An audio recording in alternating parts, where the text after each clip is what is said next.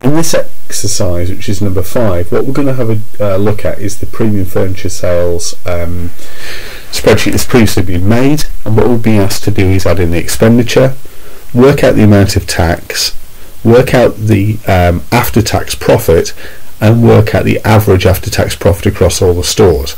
And the following section shows us how to do this. The first thing it says is open the spreadsheet premium. Now you'll see I've renamed it in this example as spreadsheets lesson 5 just so it fits with the video here, but it should be called premium, so if it's not you can click in here. Second thing you'll notice is I'm using Excel Online, just a slightly more limited version of Excel, but it has the advantage it'll work on any computer with a browser. If you're not sure how to get there, if you go to your email, so outlook.office365.com, click in the top left hand corner and click on Excel, it will take you on and you can edit it there. And this does have the advantage that as you type you'll see this keeps changing to saved, so it's saving what we do. So number 1 we've done, we've opened it. Number 2, select cell B3 and change first quarter sales to first quarter report. That's pretty easy. Okay. Then it says select F5 and enter the label expenditure. So we're going to go to 5 and write in expenditure. Now you should see mine's right aligned because I've already formatted the whole row in the last example. If this doesn't work for you, if you click on the edge here and just click on right align, it will right align the whole thing. Obviously if you've added colours or other bits you'll need to make sure they're matching as well. Then question 4, enter the expenditure data above. So that's all we're going to do, is just copy this information in. So it's 5,000, 6,754, 3,476, 9,043. So they're all entered. Then it says select cell G5 and enter the label profit before tax. So this is going to become profit before tax. And it says change the width of the cell to accommodate the label. Now I think mine's already okay. Select cell G6, so we're going to go on to this one, and you need to enter the formula E5 take away E6 take away F6, so it's going to be equals, and we can just click on this, so we're going to go E6 take away F6, so it's the total amount of money we've made minus the costs we had. Again, that's 60,948, so it should be lower than that, which is always a good check on that. Then it says copy the formula down to G9, so all we're going to do is click on the corner here and pull that down, and that should duplicate the formula in there. If I actually click in the right space, that will. There we go. Okay.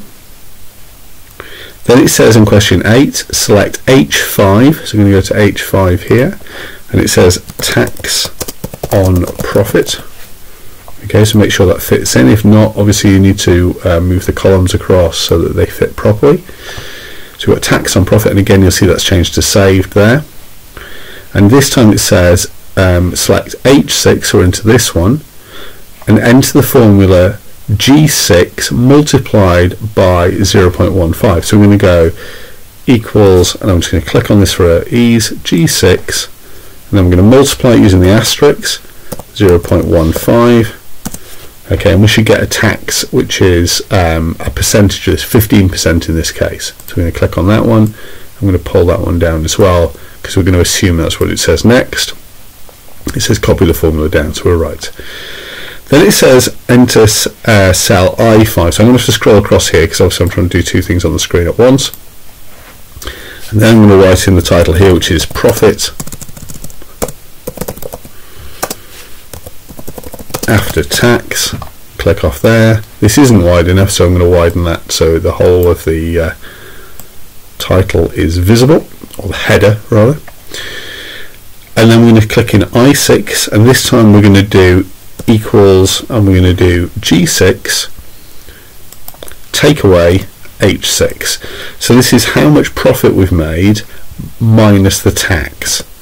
So you can see this is what our final one is, and again we can pull this down so it affects the other bits, which is the nice thing with spreadsheets. Then we need to highlight or mark off the range B6 to I10 and change the number format to currency. So let's go across. So we can go to B6 maybe a bit faster than I wanted to there, to I10, and we need to set that to currency. So we could right click on this and we can go to number format. I'm going to set this to currency here. I don't particularly mind which currency you choose, okay, just be consistent throughout. So I'm going to stick with dollars and 2 decimal places. If you want to choose a different one, by all means click down and choose a currency that's more appropriate for what you want. Okay, you could use RMB or something else. Okay, for the sake of ease I'm going to use dollars. So there we go, we've got the dollars showing there. Now it says select cell A12, so we're going to go back to here, go down to A12, and what we're going to do here is going to create a type that says average profit, and I'm going to not put random capitals in, despite my best attempts here. I'm going to widen the column so it fits. Okay, and now I'm going to click in cell C12, which is this one, and I'm going to enter the formula average. If you want to move that across there, that's absolutely fine. I think it didn't intend me to move that across as much as possible, but let's put it here because it's what it says on the instructions. So I'm going to do equals average, and what I need to do here now is select I6 to I9 because that's the profit range. So we're going to select that area there. I'm going to close the brackets and press enter. You can see now that my average profit is 129,456.70, and if you look at the profit here, you can see the highest is 200, lowest is 100. There's a bit of an anomaly at 50 here, so it looks like it's round about the right kind of number. Then we've got question 50. Sorry, noisy cat in the background. Then we've got question 15. So it says copy cell B10. So B10 is this one here where we're making a addition of all the columns above across to I10. So we're going to pull that one across, all the way across, but not so far that the page disappears off. Okay, and you can see that now that we've got a total profit after tax for the whole corporation showing there. Then it says highlight cell C12, so when you go down here to C12, which is the average one, change the number format to currency. Well, it's already done it on here, but again, you know how to do this. Click on number format and you can apply it there. Adjust the column widths and rows and heights so all data and all cells can be seen. This is a really easy way to lose marks in the actual GCSE. They tend to be like 1 mark for each of these. So if you haven't formatted your columns correctly, or you've missed out things like the currency, it's really easy to lose marks. But equally, it's really easy to gain them if you just follow the instructions.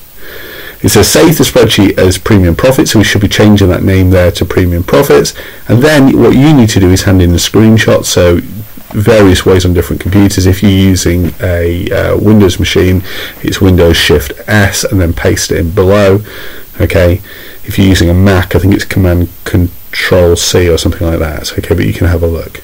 Okay, and that is lesson 5 complete.